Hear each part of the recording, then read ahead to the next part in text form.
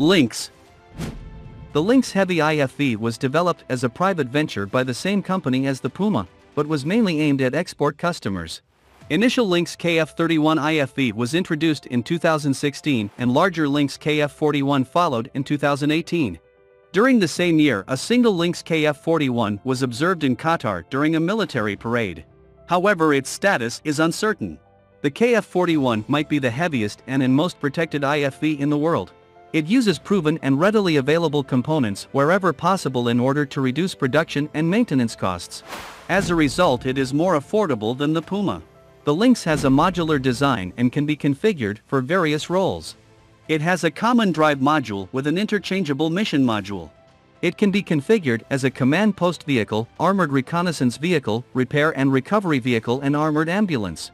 The mission module of the Lynx can be removed and replaced in field conditions within 8 hours. Maximum weight of the initial Lynx KF-31 was a whopping 38 tons. At the time it was already one of the heaviest and most protected IFVs, outperforming the German Army's Puma. The new Lynx KF-41 is even heavier. It weighs around 44 tons and has a growth potential to 50 tons. So the rheinmetall Lynx is one of the heaviest and most protected IFVs. In terms of protection, the Lynx KF-41 might be even superior to the German Army's Puma. Its protection level approaches that of older main battle tanks. It seems that the most protected variant of the Lynx withstands 120 and 125 mm tank projectiles over the front arc.